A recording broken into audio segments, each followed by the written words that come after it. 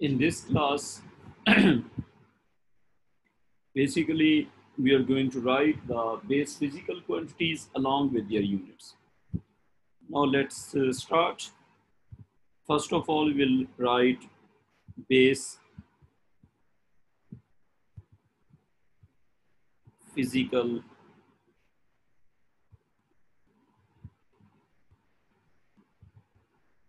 First of all, we'll write base physical quantity. Then we'll write its unit. Sorry, before that, we need to write symbol for quantity. Symbol for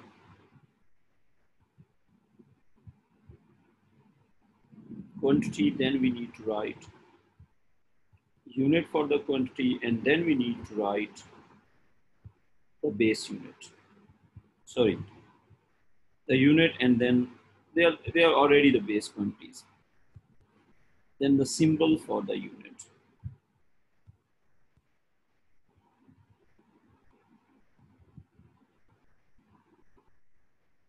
So this is the table that we are supposed to fill.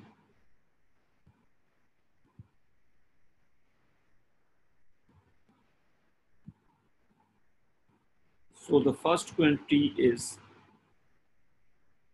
length. The second base quantity is time. Order is not important. There are 7 quantities in total. The third one, I would say it is mass. The fourth one, I would say it is temperature. The fifth one is current. The sixth one is amount of substance. This is unit used for chemical reactions to count particles. Seventh quantity that we have to study is the intensity of light. The seventh and the last quantity that we are supposed to study is intensity of light. Now let's start.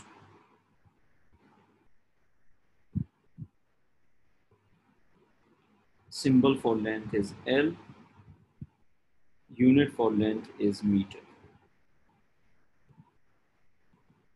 And symbol for unit is M. The second quantity that we have to study is time. Smaller t. Unit is second, and symbol for the unit is smaller s. Then the third quantity is mass, represented by smaller m. Its unit is kilograms, and symbol for the unit is kg. The fourth quantity that we have to study is temperature. Then the unit for temperature is Kelvin. Kelvin is the absolute temperature, and it is represented by K. Then the next quantity that we have to study is current. Symbol for current is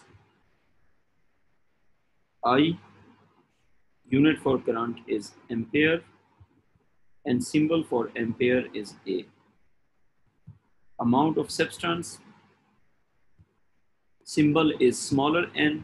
Unit is mole, and this is represented by smaller n. Intensity of light, it is represented by capital I. Symbol is candela, unit is candela, and it is represented by CD. This number 7 is not very common or important. Why are these quantities are called base quantities?